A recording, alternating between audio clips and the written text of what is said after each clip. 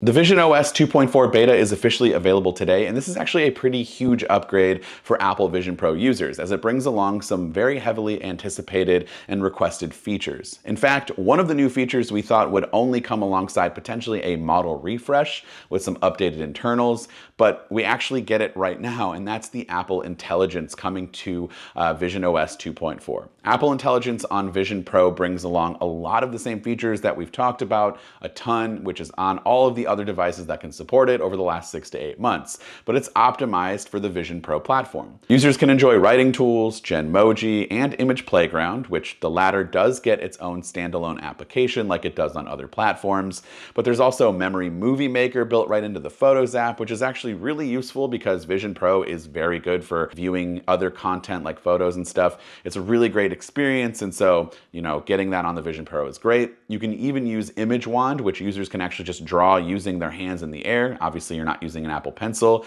but you'll get the generated images for your work anyways. Apple also introduced a much better way to get users to try your Vision Pro.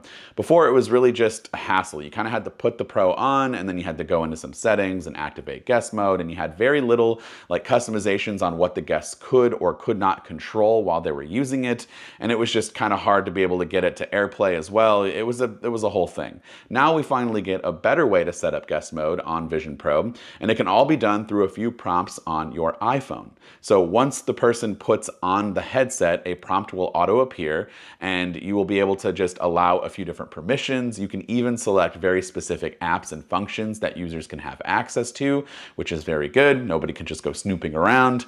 And so now it's just a few simple taps, and the guest can get going right into hand and eye setup. The best part is I can also allow it to AirPlay to my phone during this process, which means I don't have to do that before or instruct the person wearing the headset on how to get to that aspect. And so then I can also show people around and be able to figure out what to do, and guiding them is really, really handy with AirPlay. So this just really smooths out the whole guest mode process and actually makes me want to let other people try it. Not that I didn't want to before, but it was really just kind of a hassle. visionOS 2.4 also brings a few new apps for discovering content and managing your Vision Pro. First, we have the brand new Spatial Gallery app on the Vision Pro itself. So here you'll get an easy location for all of the cool spatial photos, videos, panoramas, etc., and all content from Apple that features sports, entertainment, travel, and more. I'm glad to see Apple is starting to take discovering content a bit more seriously with Apple Vision Pro, because it is truly one of the best parts about the device, and there just needs to be a more, dedicated and easy way that's all front and center to be able to find content that's enjoyable on the Vision Pro. Apple has also introduced another new app, but this one is on the iPhone. So if you're a Vision Pro owner and you have iOS 18.4 installed, this new Apple Vision Pro app on iOS will be auto-downloaded to your device. And here is where you'll be able to discover even more content without having to put the headset on.